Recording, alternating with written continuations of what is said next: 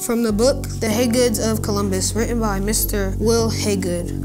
When I was a little boy, in love with nature, with fishing, I'd walk alone the 2 miles to the Olentangy River Dam in my hometown of Columbus, Ohio. I'd stand there on the rocks, and I'd disappear into thought. The dam at my back turned noiseless. The entire world went silent. In the summer of 1968, my mother moved our family to the east side of Columbus, across town and over the St. Clair Avenue Bridge. She disrupted my life and tried to renew her own. I could hardly blame her for doing that. By the end of the first summer, there were only 2 things I wanted to do in the whole wide world. I wanted to learn how to bounce a basketball better, and I wanted to get to know Elvira, my mother. Even now, I sometimes wake up on the edge of sleep and try to summon back that time and place. The way the air felt in that Midwestern town, the leafy autumn days, human voices butterflying through screen doors, the shuffle of old men's shoes. Not long ago, my mother handed me a watch. It's a beautiful timepiece, squared and edged in maroon. Dead of time now. It is the first thing my mother has ever given me that has led back to her family.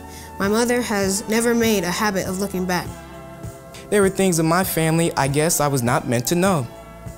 By the time my mother handed me my grandfather's watch, I had become a writer, someone always flooded with questions, accustomed to traveling and running down answers.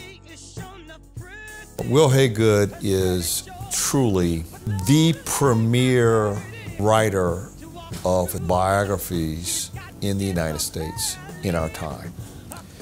And when you shake his hand, you're shaking the hand of an iconic figure that grew up in Columbus. This is a man who has never forgotten where he's come from. Africentric is about building men and women to be the best they can be, taking our history and shaping strong men and women to be great leaders, highly educated, ready to go.